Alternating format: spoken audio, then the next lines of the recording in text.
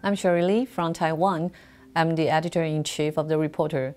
The Reporter is a nonprofit online news organization. We are a very small news organization. We only have 28 staffs, and we focus on the in-depth and investigative journalism.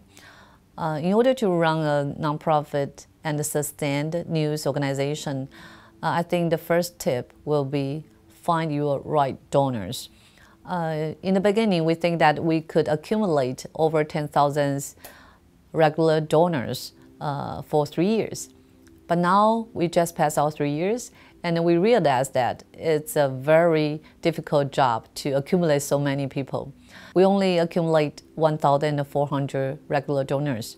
So that pushed us to rethink what are our potential donors.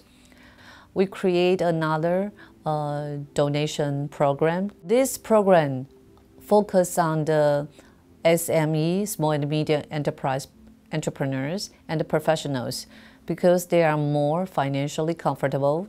They could give more money to the institution and to the news media if they recognize and appreciate your doings.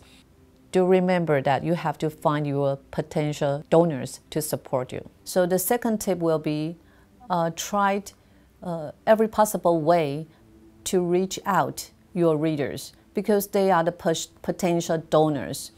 On The Reporter, we do a lot of things. First, we will authorize our articles and documentary to the mainstream media to broadcast.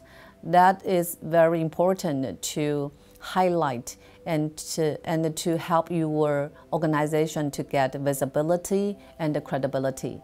Second, what we do, we invite them to Cafe Salon every other month to have in-depth discussions with our readers.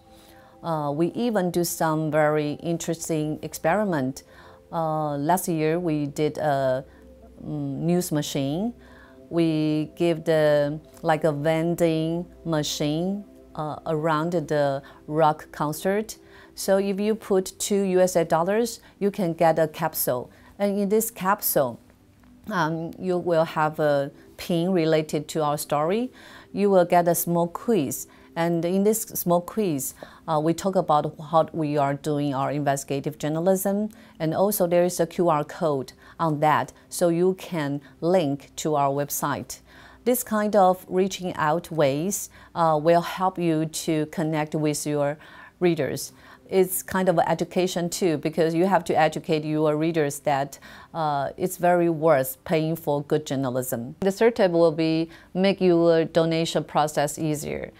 Let the readers do the donation when they go shopping, go to the supermarket, or they went to your Cafe Salon. You have this kind of donation sheet for them to donate it everywhere. So try to make your donation process easier as possible.